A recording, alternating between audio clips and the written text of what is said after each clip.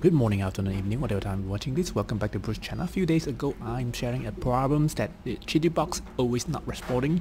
The Pro or others 1.9 version is very laggy.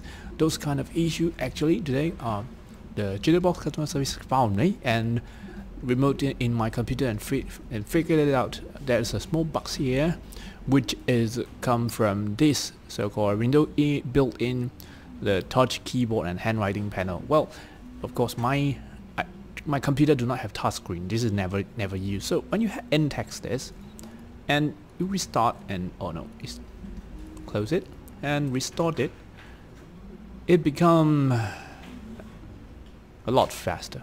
I'm not sure whether only this one or you see the activation speed or loading speed become fast. And yeah, no. Now I can get in the software and I can actually load the files from anywhere. Let's say I get a big files in. See whether I can get some scope file. This is a pre-sliced file. I mean pre-setting file. Yeah, it's acceptable for the loading speed, but not really. Troubles. Let it load. And just because of that so-called handwriting or something that not supposed to in, of course this kind of thing we can call this as a buggy or crash, software crash, but hopefully that will fix on the next version. But if before that I believe we can solve that by just actually these got a bigger files here. This is considered quite big files if you say that, so it's quite fine. Okay,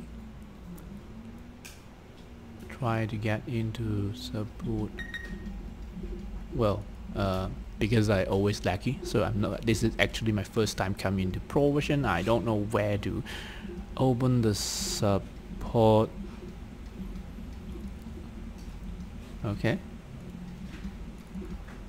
Why the colors? Okay, check. Where is the support feature? No.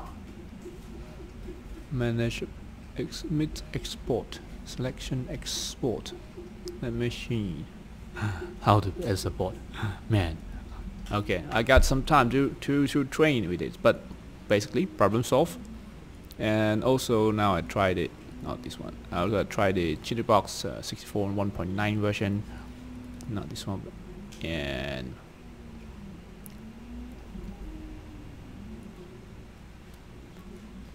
it's loaded in my another screen. Boom, it's running. Now I can actually load it.